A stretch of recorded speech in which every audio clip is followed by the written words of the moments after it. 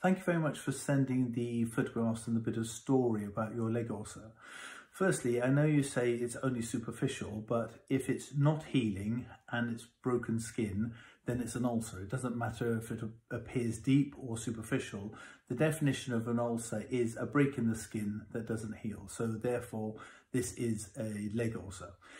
Now, it's likely to be venous because if it's arterial, you'll have all other sorts of problems, and also other causes are quite rare.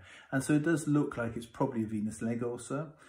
You say you banged your leg originally on a dishwasher. Well, this is typical of a venous leg ulcer. What happens is you have a trauma that to most people would be minor and the cut would just get better by itself.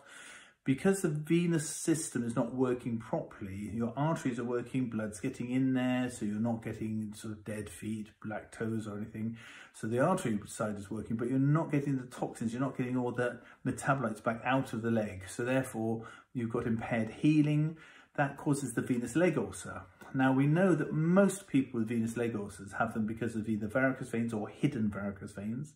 And when we scan the leg and we find the deep veins are working normally, but the superficial veins or perforators aren't working, and we cure those, then almost everybody, provided they're walking and provided the ankle movement is normal, almost everybody gets a cure. And that's the basis of the book I wrote, Leg Ulcer Treatment Revolution.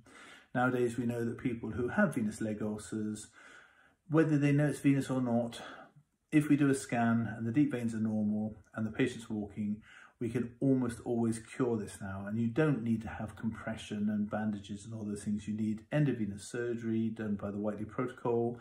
And on average, about 3 months to 4 months after the treatment, your venous leg ulcer is healed in about 85% of cases. So really you have a curable condition, almost definitely. What you need is you need to come along, have a consultation, have a duplex, and then we'll find out what's going on and tell you what can be done and probably be able to cure you. All right.